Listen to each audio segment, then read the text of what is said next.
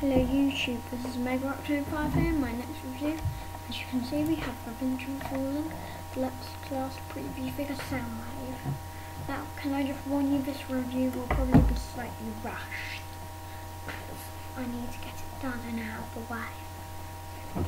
Box 3-in-1 Soundwave, Septicon, shows on Septicon, that thingy thimble. Fawn level 3, 5+. Back of the box, his bio says, from orbit Soundwave taps into satellites to bring human systems under his control. And it says launching projectile, so yeah, that's the box. This is his jet mode. We've got the blue energon chips, he's got these bits. These bits are articulated, so you can have them however you want, and it's jointed, and so is this bit, so is these bits. Cool. His feature is he comes with this Ravage projectile, which he can fire.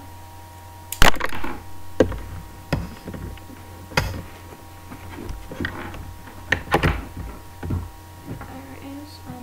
Taking satellite mode, this review will be rushed. You just fold these out, just like that, meant to be like that kind of thing. Yeah, this is like a satellite mode. Yeah, it's all okay. It's like a third mode, like Trip Changer. Some people say that they have like a third really bad mode. I think that would probably it, because I like jet mode more, so yeah. I don't have any size comparisons, I only have a size comparison for the robot mode. Wait. So yeah, let's transform him to robot mode. No.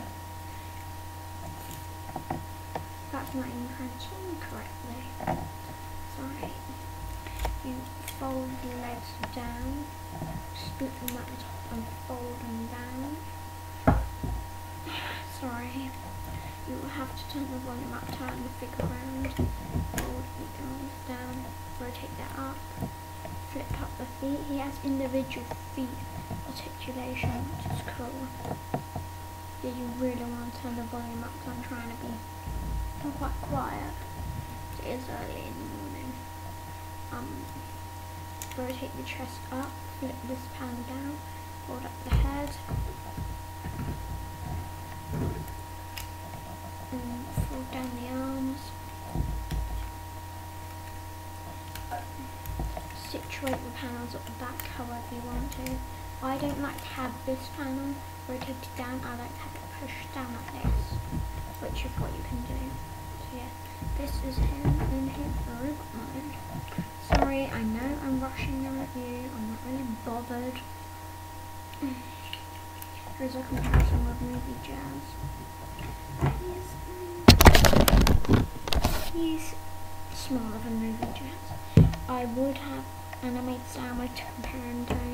I know it's kind of a rubbish review, but I'm trying to rush because there's a lot of stuff I need to get done this morning. So yeah.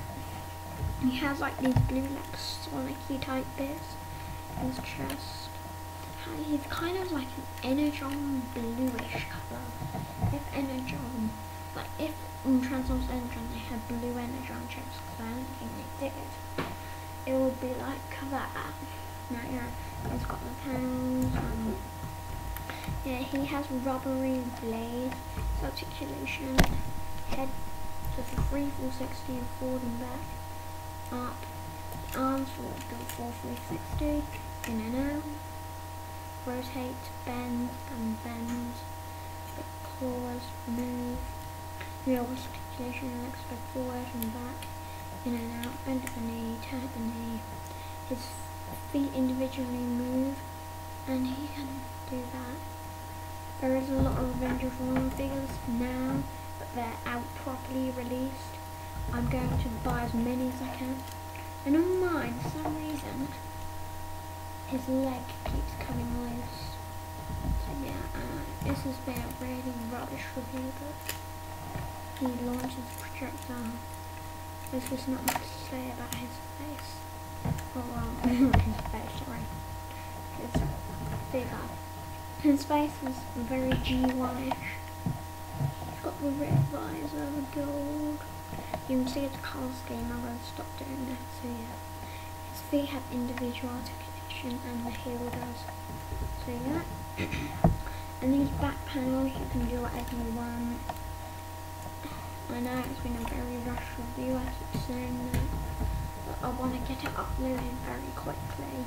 That's why it's only 5 minutes long, so yeah, thanks for watching.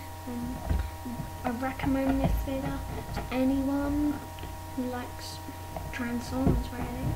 Very cool. He is my first triple changer, but yeah, I'm going to be buying more of him before. So thanks for watching, and really you should turn the volume up on my reviews because I'm quite quiet.